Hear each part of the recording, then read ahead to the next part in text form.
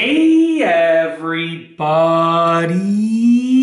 I'm here today to show you and tell you how to turn on Beats Flex earphones. This will be an easy tutorial for beginners, so let's get right into the video. As you can see right here, these are my new Beats Flex earphones, and I absolutely love them.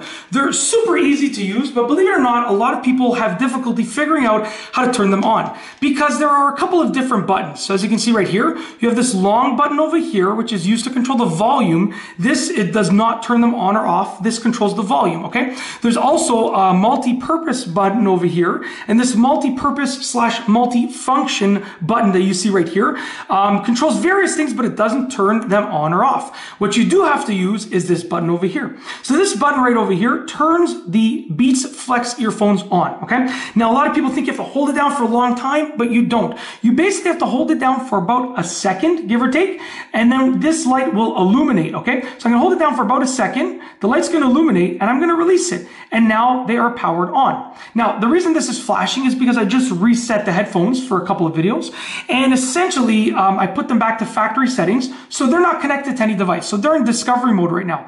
But if you have your Beats Flex earphones connected to a device, this is just gonna be a solid color as far as I can remember. The reason it's flashing is, like I said, they're basically acting as if they're brand new right now. I didn't get them that long ago, but I reset them. So they're acting as if they're brand new. That's why they're flashing. And that's it. That is how to turn on the Beats Flex earphones. A super duper easy peasy tutorial. I've shown you how to do it with some very simplistic instructions. Whether you're a beginner or you've had your Beats Flex earphones for a while, it's a good idea that you should know how to do this easily. If you like this video tutorial / demonstration / explanation, please be sure to give it an awesome big thumbs up. Let me know what you think down below as a comment, and of course be sure to subscribe for more great videos just like this one.